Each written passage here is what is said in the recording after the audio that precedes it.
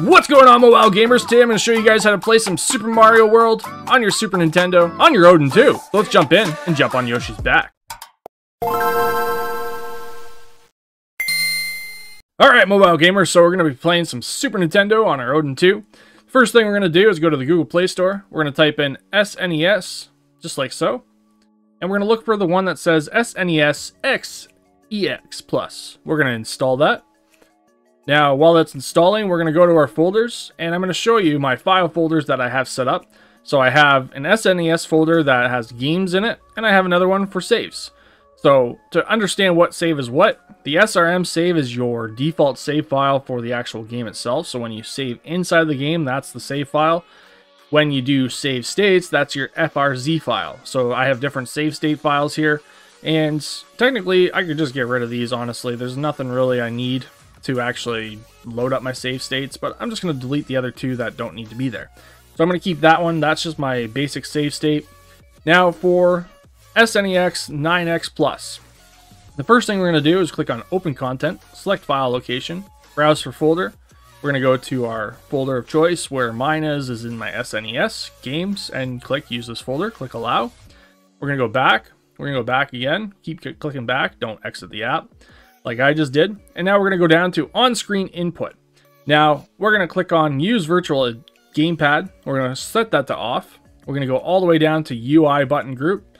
Now open menu, I'm going to turn this to off. Toggle fast forward, I'm going to turn this to off as well, because we're going to be using our buttons for this. I don't like to see any on-screen buttons. Now show gamepad if screen is touch, click that to off as well, and click back. Key gamepad input setup. Now we're going to click on that. We're going to go down to Odin controller. If it's your Xbox controller, select your Xbox controller. Go to Odin controller. Now go to gamepad. Now go down, and you can select all your gamepad buttons here, however you want. I like my B to actually be my B, my A to be my A, my Y to be my actual Y, and my X to be my X. And that's how I like to set it up. Hotkeys. This is your in-emulation actions. So our back button for opening the menu is already this one right here. For opening content, you can click on a button if you want to. Save states, I like to use my L2. Load states, my R2. My fast forward, so toggle fast forward on and off. And if you already have a button set up for something, then you can't use that button at all. So click on my M1 button on the back instead, and that's about it. Now you can save this as a profile if you want to. So if you want to back up your profile for any reason, then you can. And as you can see here, our profile name is just custom one. You don't need to really do anything other than that. Now let's go back. Let's go back again. Let's go to options.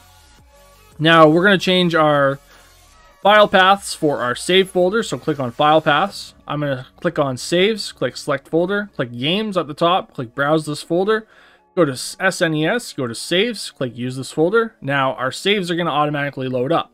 Now our screenshots are going to save in that saves folder as well, unless you make another folder. So if we go to screenshots, select the folder, click select file location, click browse for folder, go to SNES, create a folder, and name it screenshots, just like so. Click done, click use this folder, click allow. Now all your screenshots are just going to save in that folder. Click back. Now we're going to go to video. We're going to go down to image effect. So scale 2x, leaving the image effect at linear, is going to smooth out the image a bit. Prescale 4x is going to make the game just pop. It's going to make it look good. Aspect ratio, this is all up to preference. Again, if you want to fill the display to make it fill the whole screen, then go ahead and do so, or turn it back to 4:3. I like to fill the display, and it looks good to me. Now we're going to open the content. We're going to open up Super Mario World, and I'm going to go back. So I clicked on the back button on my device, and I'm going to show you this little icon on the top right hand side. Now if we click on that icon, we can close out our menu. So if you want to just use the touch for this, you can. Otherwise, I like to use this key adapter. So this key adapter, I already have a button set up there. I'm going to grab this little button right here, and I'm going to set it to my M2, and that's why I wasn't able to use my M2 for anything. Now go to settings and toggle this opacity bar to however you want. I like to have it all the way down. I don't like to see anything on my screen. Click check. Now I can use that M2 button to close that menu out when I'm in my menu. So as you can see, click back, click back. So the reason why I do that is because I accidentally sometimes leave a game if I click back too many times when this little menu pops up, because I'm like, yes, no, close menu, okay. So that's why I showed you that, just so that you don't accidentally leave your game.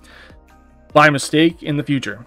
Now, loading up your save states. I have a button for loading up my save states, but I can go to manual save states, click on this, and click load the state, click yes, and it'll load that state. Now, you might notice some graphic issues with this. So the first thing we're going to do is click back again, click back again. Go to options, go to video, click on pre-scale again, and it'll actually fix that graphic issue, and then it makes the game look good. As you can see, the game looks perfectly fine and looks great to me. So if you want to see what I was talking about with it smoothing out the graphics, I'm just going to run away from that guy for a second there and go down to image effect, go to scale 2x with linear turned on.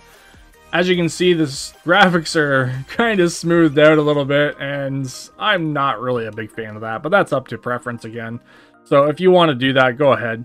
Now, going back to pre-scaled 4x, I think this looks amazing, and it really makes the game pop and looks good on our Odin 2. That's about it. That's all you really need to know about playing Super Nintendo. There's not much more to actually share about this because Super Nintendo is probably one of the easier ones with all the features that it has to set up for a lot of devices in 2023.